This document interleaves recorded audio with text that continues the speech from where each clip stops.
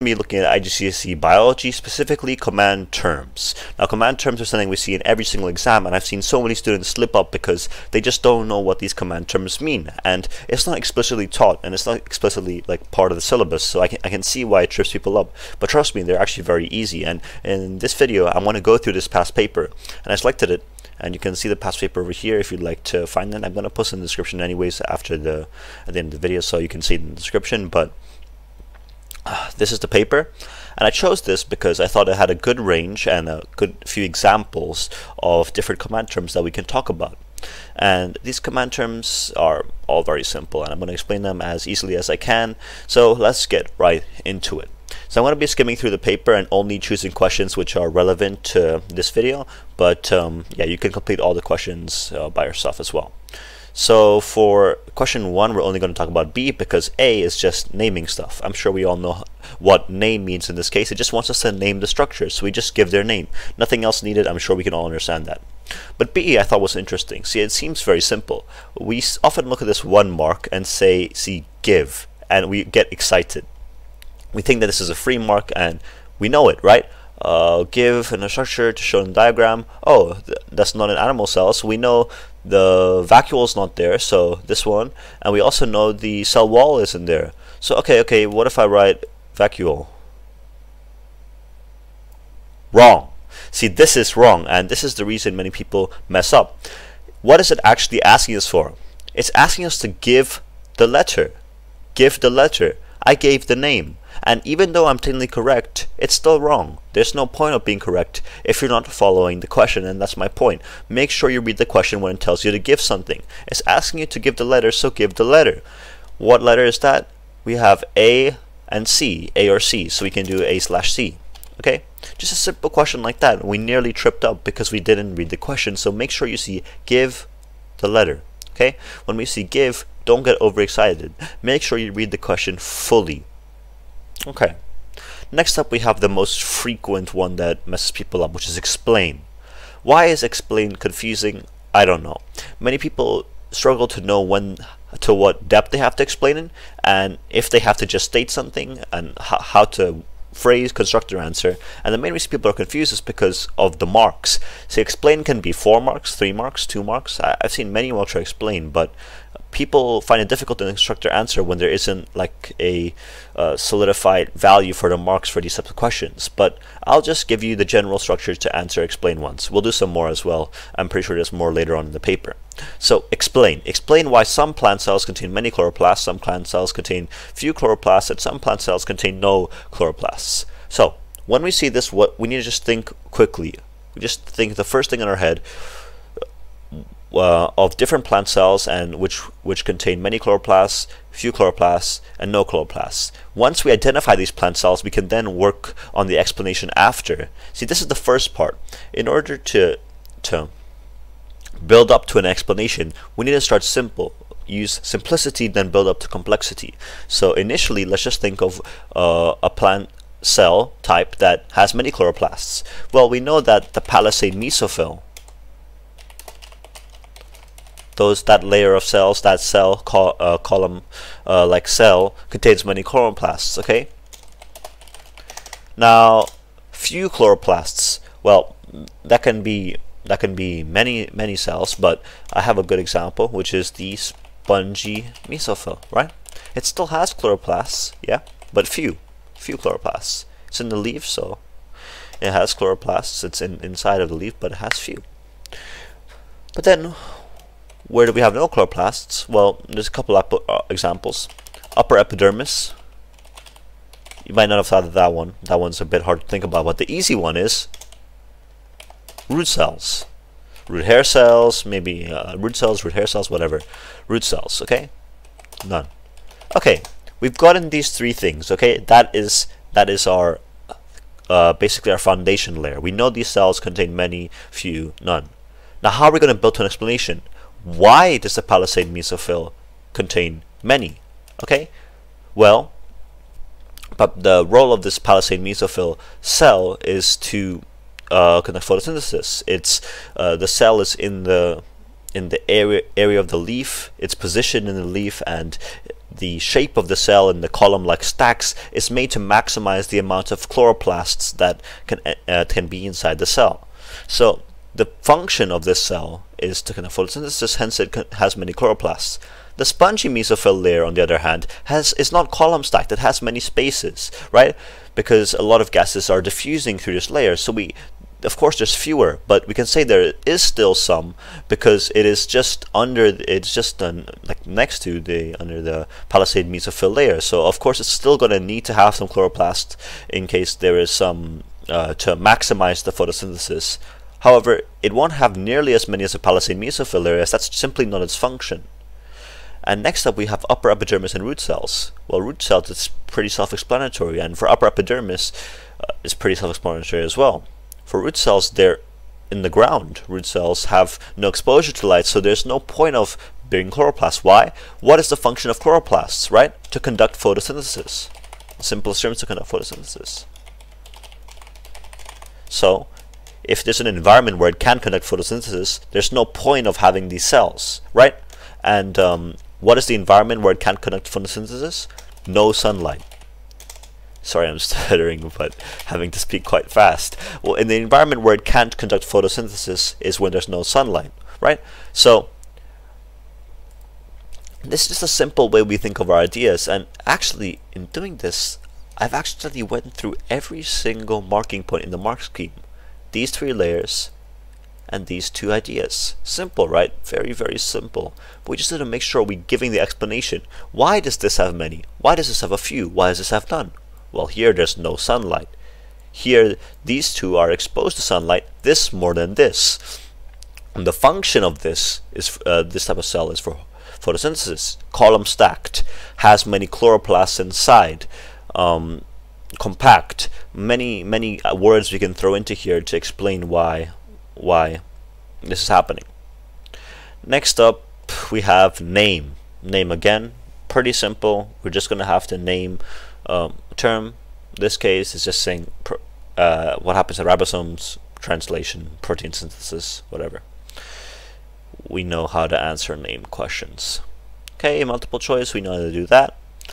This is a table. They are coming up pretty frequently now, actually, from what I've seen. Yeah, tables aren't out to really trick you. They're pretty simple, but you just have to follow the example, right? Even like, I think the example is even more helpful than the actual question that it gives you, because you can just see what kind of function it's giving here. So lipid, it gives the function as store of energy, okay? And vitamin D, well, what we can think of many things here, right? You can think of strengthening bones, teeth, calcium absorption, and it even allows you to say preventing rickets. Yeah, I mean, that is a function. It's not being very specific here, right? With how general it is for lipid, store of energy, of course we can be we can say many things here for vitamin D. Same goes for iron, hemoglobin. You can say component of hemoglobin, red blood cells, erythrocytes, whatever you want to say.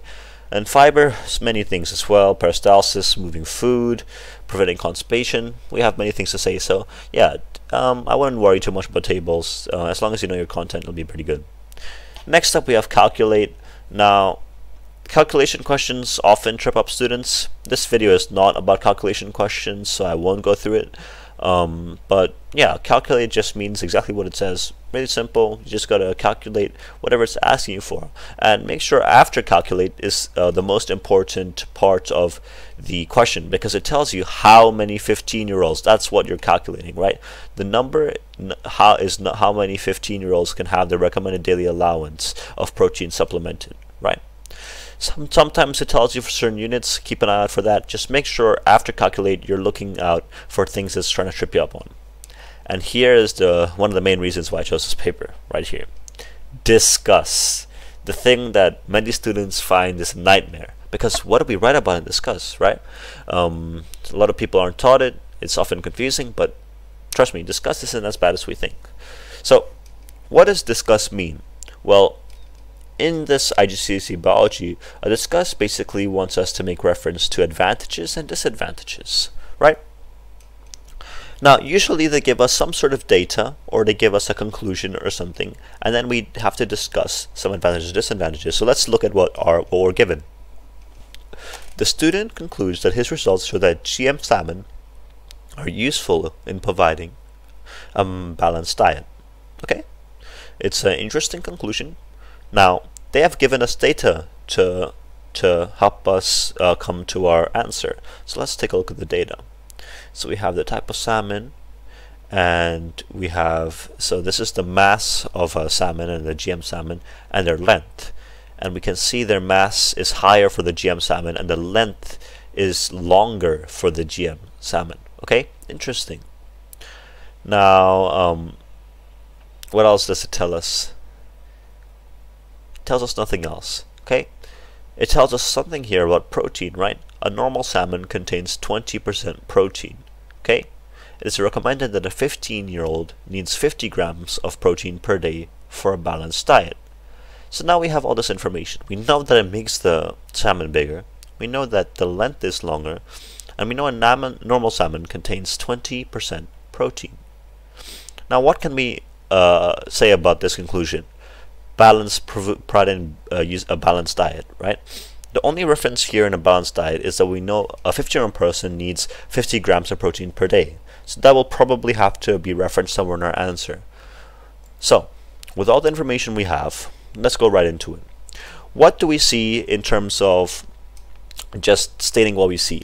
So the first part to discuss is usually when they give you data, right? You just want to list a piece of data out. Right? Discuss requires you to make use of data very often in Gcse biology. So we're going to have to make reference to this data, right? Sometimes it has to be numerical. You have to say the specific difference. But in this case, we're allowed to be general. We can say GM salmon grows more than non-GM, right? And then when you're writing this, I'm just writing to simplify, but you can make reference to how it's heavier and longer. Okay, so what does this mean? How does this help us answer our question, how to discuss the conclusion, right? Because we're not talking about their growth, we're talking about balanced diet. Well, what is the component that salmon provides? Salmon provides protein, right? So by pure logic, we can deduce that more salmon equals more protein, right? So more protein provided. Okay, so that should suggest that it's probably better, right? But wait, it's asking for a balanced diet. Right? So we just said salmon provides that. We've given our evidence from here. We've said we've connected our evidence to the question by saying it provides more protein, right? We're talking about diets. And now we're going to have to critique this, okay? Why is more protein provided maybe not such a good thing, right? Why?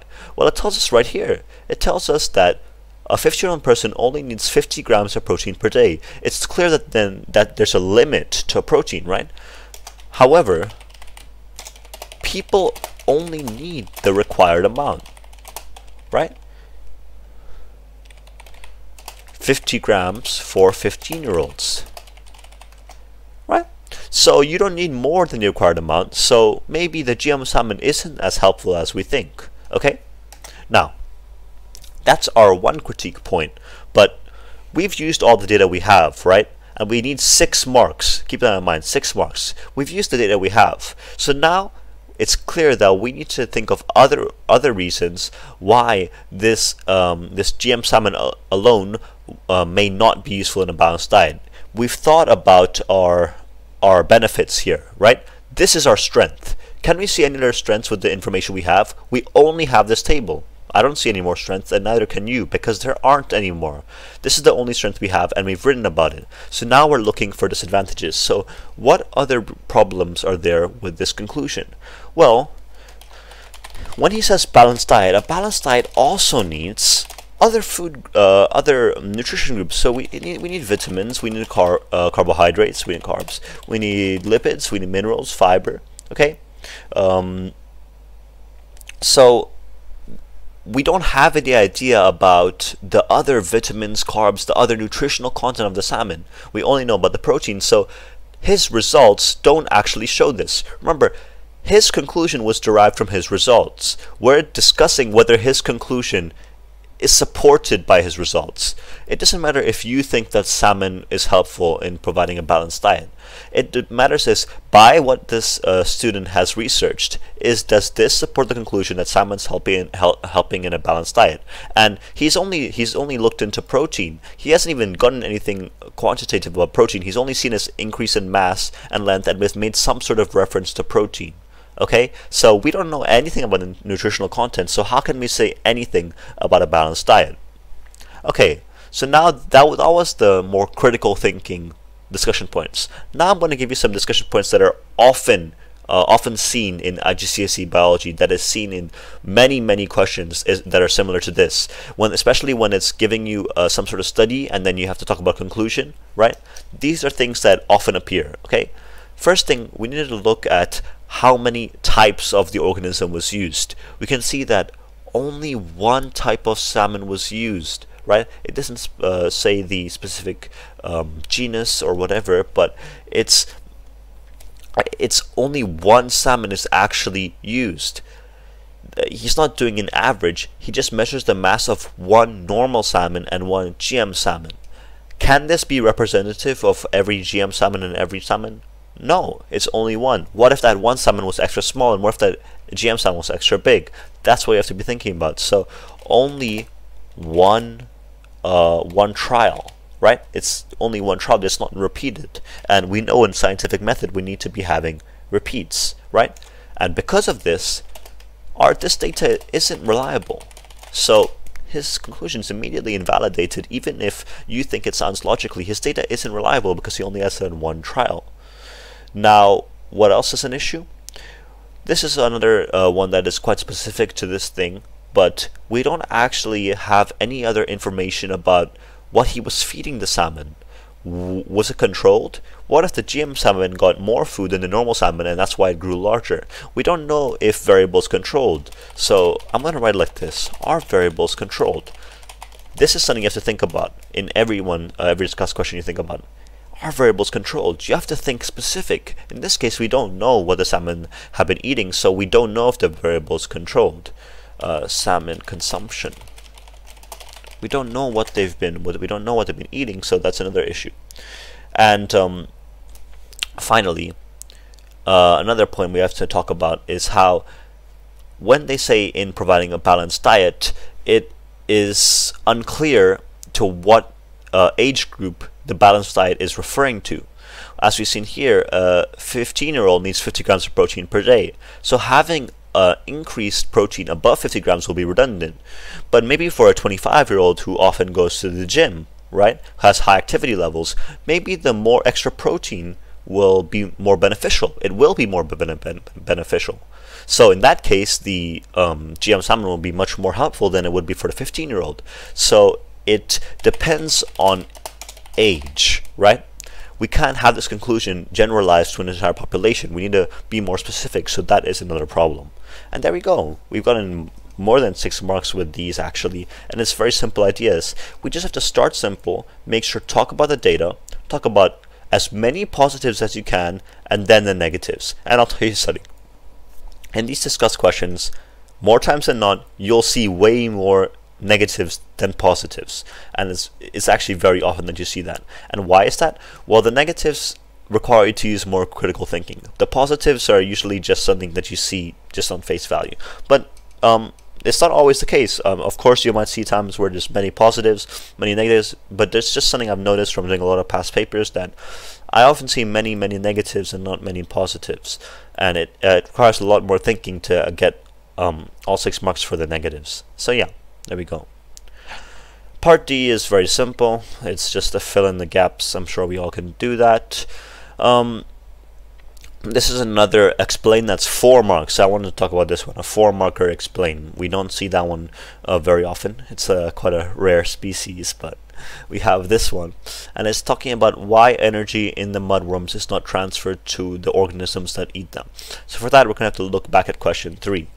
So let's take a look. Well, we can see mudworms over here, and mudworms, okay, they're eaten by the sandpiper, ghost crab, sure. And it's asking us why energy in the mudworms is not all transferred to the organisms. that eat them. Okay.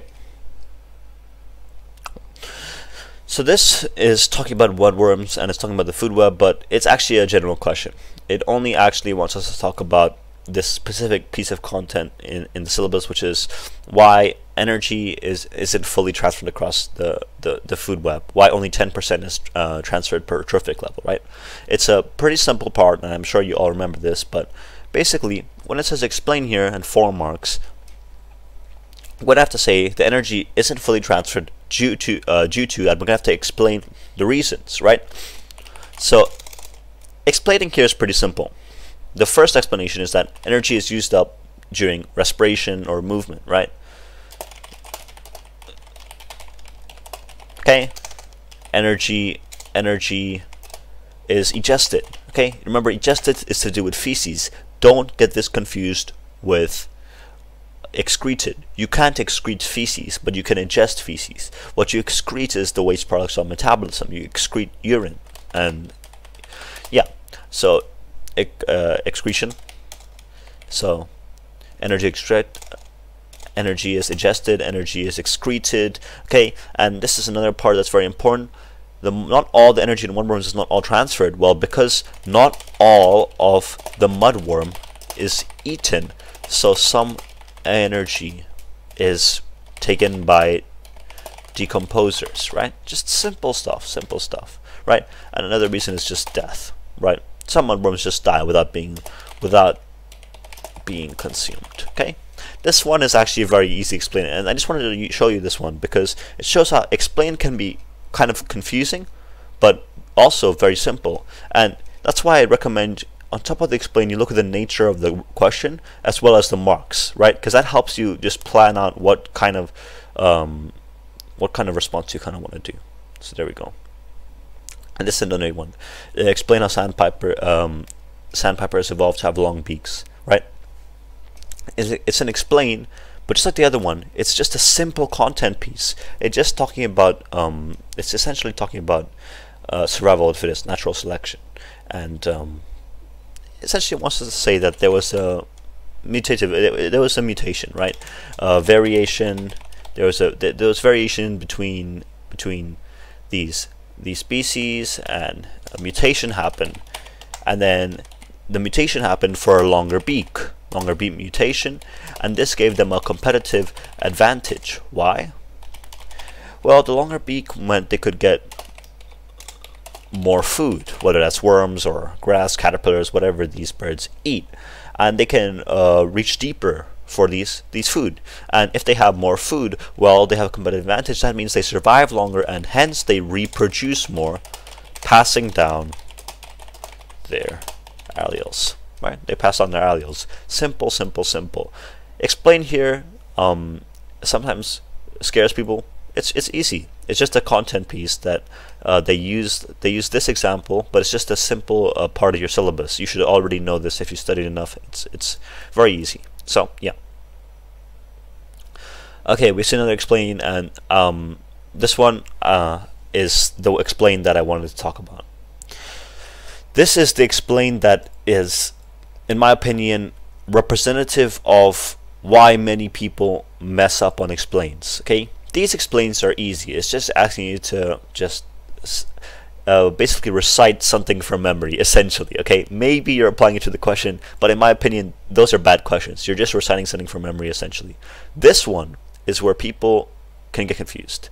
Explain what happens to the level of sucrose solution in the glass tube.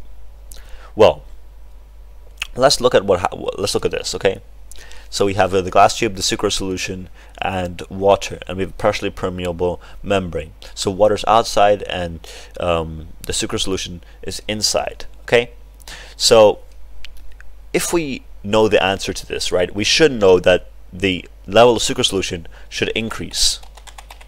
Okay, and why does it increase? Right, we can just say water enters through the partially permeable membrane. But this doesn't answer the question, and this is where the command term comes in.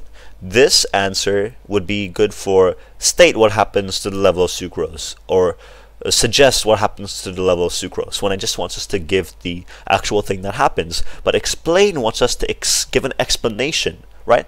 So it doesn't only want an explanation. It doesn't only want what happens. It wants what happens and the explanation for why that happens. So you told them what happens, but why does this happen? Well, sucrose has a lower water potential than water, right? Sucrose has a lower water potential, right? Because the sucrose solution has a lot of solute. So now the water moves from high water potential to low water potential down the water potential gradient, right? And because of that, it moves from the dilute, well, in this case I can say dilute, but it's just water, so dilute water into the concentrated sucrose solution. There we go. That's basically what I mean when I say explain. This is the classic explain question, where you have to state what you see and then you talk about explanation. Okay, describe. Describe is just giving suggestions, essentially. In this case, describe is often pretty self-explanatory, and it usually is just what you think is usually the answer. So how this apparatus could be modified to measure the rate of osmosis at different temperatures. Well, different temperatures, we can use water baths, Bunsen burners maybe. Okay, then we can use a ruler to mark the tube, so we can see how much the tube increases, right? Maybe you can use some sort of measurement, mass balance. A ruler would be the easiest. Finally, a stopwatch, right? We have to measure the time. It wants us to describe how to do it and describe how the apparatus could be modified. It's not. We can't just say take the time, right? Because we're not describing how the apparatus could be modified. By saying the apparatus could be modified, we're going to introduce new apparatus. The key term is apparatus here. So our things are going to, our different additions are going to be apparatus, but we're going to have to explain how they're used. So not explain, but we're just going to have to make sure they're relevant. So we're going to use water baths to vary temperature, use a ruler to measure the sucrose solution increase, and use a stopwatch to measure the time so we can get the rate. Okay, and I am pretty sure for the rest of it, if I remember, it's just calculation. Suggest, in this case, I remember this one. Suggest is actually just a suggestion. I know it sounds pretty redundant, but it is exactly what it says. It just giving a reason to why the rate of oxygen absorption is higher at 22 degrees Celsius than 12 degrees Celsius, right? It is very simple. I mean, in a question even like this, even without me seeing the other parts, right? Why would the rate of oxygen absorption be greater at 22 degrees than 12 degrees? Well, what process takes in oxygen? Respiration. So more respiration due to more activity of the enzymes, more kinetic energy, collisions per unit time, more enzyme substrate complexes. So many things to say, and this is only 2 marks. So yeah. And for the rest of it, this was actually pretty simple. And yeah, so that was the paper.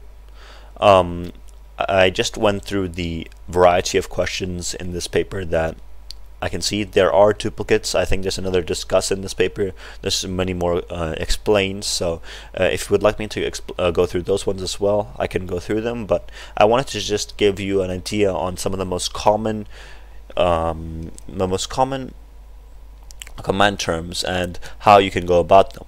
And the rest of the command terms, in my opinion, are really self-explanatory, and I'm sure you, as strong Igcse students, you're able to do them yourself. But I'm always here, right? I have my mock exams pretty soon, so I'm also studying, but nonetheless, I'm sure you guys can do well in your mocks. Please let me know if you need any other help. I'm not sure if I'll be able to release a video, but I can just help you privately if you just message me. But yeah, hope this video has helped.